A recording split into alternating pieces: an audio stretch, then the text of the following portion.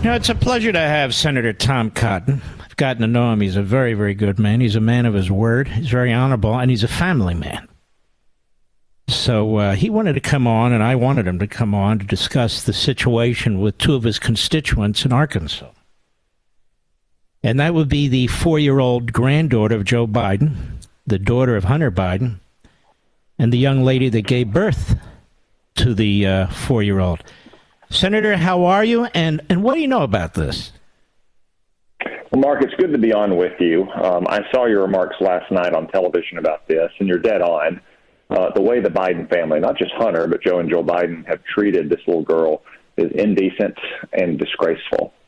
I think we all know Hunter Biden's history here.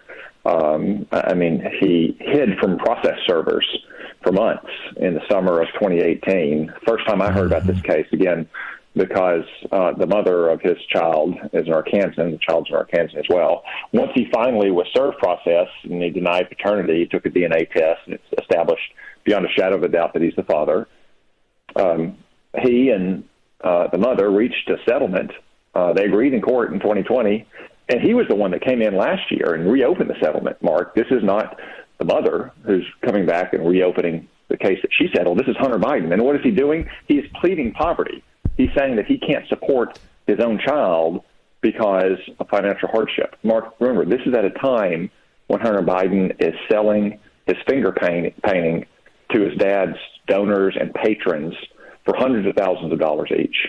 He's living in luxurious mansions all around the country. He's driving fancy cars. He's riding on Air Force One, cavorting with the president in Ireland on a big family reunion trip.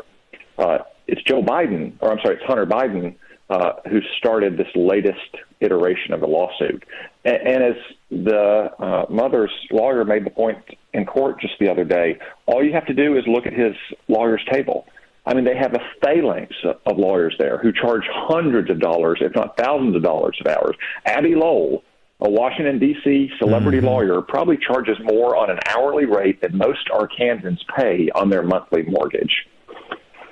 But yeah, he's probably $1,200 an hour, that guy, something like that. And you'd probably be lucky to get him at that rate, Mark. And Joe Biden consistently refused to even acknowledge this little girl's existence. Look, I understand this is probably what no one expected or planned for, but Joe Biden, as recently as just a couple weeks ago, once again was celebrating his 6 grandchildren. Joe Biden has 7 grandchildren, but he refuses to acknowledge it. At Christmas time, Mark, they hang 6 stockings over the White House fireplace, not 7. They even hang a stocking for their dog and for their cat, but not for their 7th grandchild. Is it really too much for them to ask, despite the difficult circumstances here, for them to at least acknowledge their own flesh and blood, to reach out to the mother and try to make some effort to be a supporting and caring and loving part of their grandchild's life, consistent with her wishes and her expectations, of course, as the custodial parent? I don't think that's too much to ask. What they're actually doing and what the Biden smear machine is doing is deeply unfair to the mother as well. You know, if you listen to Joe Biden's political operatives talking on background and media, they would make it seem like, oh, this was only a one-night stand. And, Hunter wrote about this in his memoir and did TV interviews about it. I denied paternity because I was in, a drunken and cocaine-addled rage. So I can't remember anything. But the contents of his laptop make clear that this was not some random one-night stand. It was an ongoing relationship, personal and professional, since she was on the payroll of one of his fake companies for up to 18 months, if not more than that. So absolutely. Starting in the spring of 2017, the laptop makes clear that Hunter's girlfriend, I guess you'd call her, his deceased brother's widow, with whom he was in a romantic relationship, started getting angry because of his relationship with this constituent of mine in Arkansas. The child was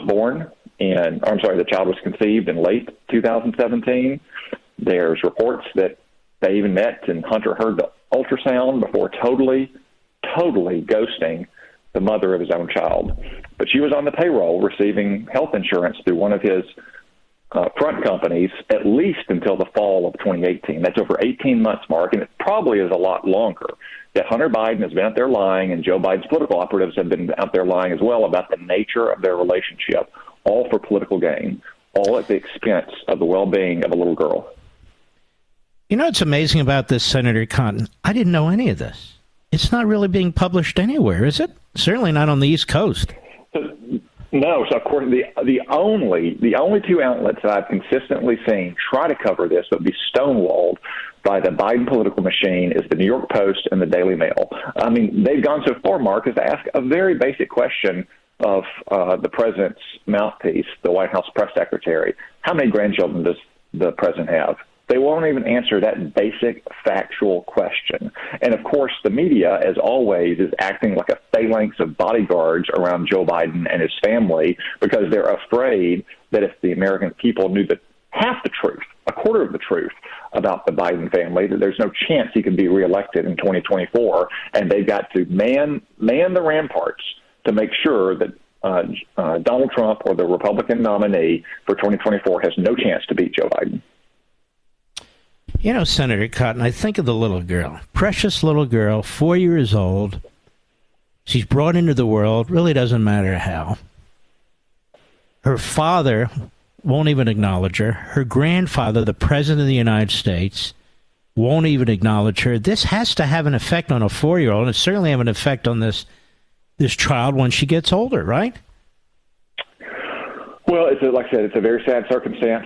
I'm sure that this is not what anyone planned for, but as you say, Mark, she is an innocent child.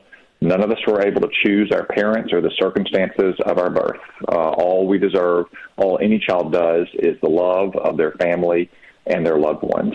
And it's certainly the case that this latest round of publicity is entirely due to Hunter Biden coming back into court, pleading poverty, trying to reduce his child support for his own child at a time when he's selling his finger paintings for hundreds of thousands of dollars. If he had not done that last fall, we might not have heard of this story at all. But now it's a spectacle once again because Hunter Biden refuses to live up to his own agreed-upon settlement.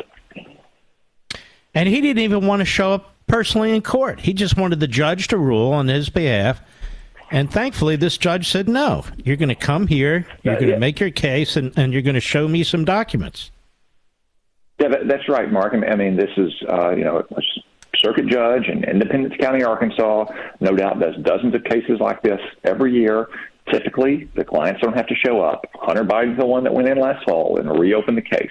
It was proceeding, she said, normally until about January, and then Hunter Biden began to treat this judge just like he treats the mother of his child. He totally ignored her, never responded to anything, no depositions, no interrogatory responses, no nothing. So finally, she got fed up and said clients are no longer excused from attending. So that's why he had to attend last week, and that's why they're now, one would hope, on track to actually get to trial in July if they don't settle. Again, also Hunter Biden at a time when he's selling finger paintings for hundreds of thousands of dollars to his dad's donors can get out of paying child support. You know, Mark, rather than putting the family through all this, why didn't Hunter Biden just go to all of his patrons, the people who are putting him up in their mansions or paying for his luxury cars, or for that matter, paying Abby Lowell and that phalanx of lawyers and just ask them to pay the child support? Well, you're right, 100%. Senator Tom Cotton, I want to thank you, and I want to thank you for revealing more information that I know to millions and millions of people. And we'll talk soon, sir. Thank you, Mark. Good to be on with you. God bless. Be well.